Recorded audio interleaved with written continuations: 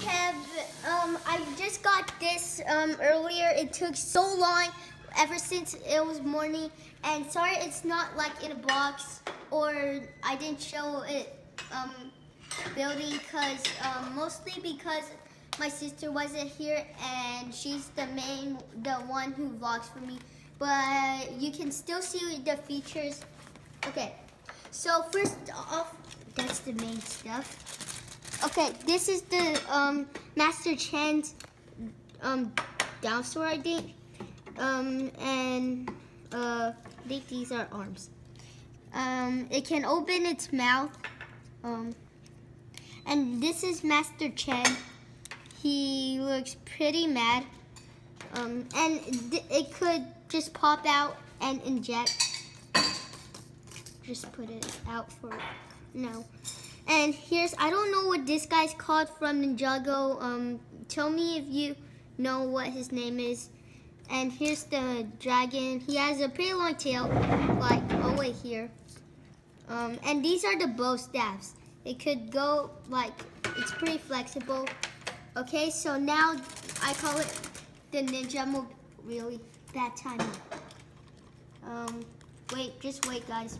Okay, so here it is, the main thing about this set. I don't know what call it. I'm just gonna call it Ninjamobile. First, wait, we need to show characters. Okay.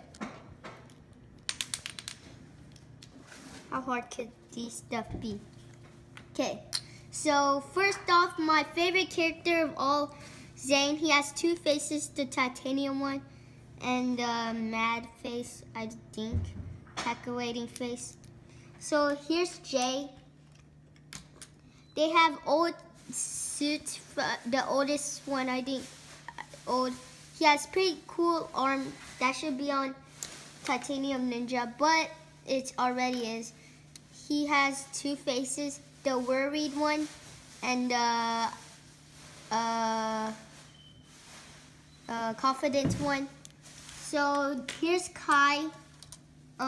He only has one face, so there's no face on back, but he's still pretty cool. And Cole, he has two faces. I feel like all of these has two faces except for Kai. So here he is. He has like a ghost scar. He was a ghost, and then he has the mad face scar. Let's leave it like mad. And then for the most exciting part about this vehicle, it could still, it could separate apart. Just wait. Okay, it could separate apart like this and over here, right there, and right there.